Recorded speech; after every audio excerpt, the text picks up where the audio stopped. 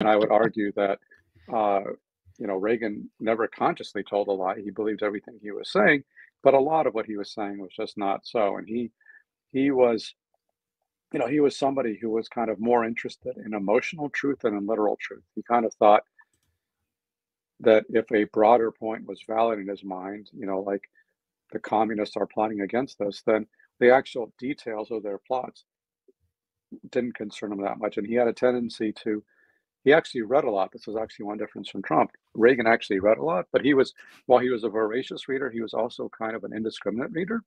So he often read sources that had dubious information, like Reader's Digest, Human Events, a lot of right wing publications. I even discovered that he was a reader of John Birch Society, pamphlets, and the Birchers were, the crazy far right of the 1960s.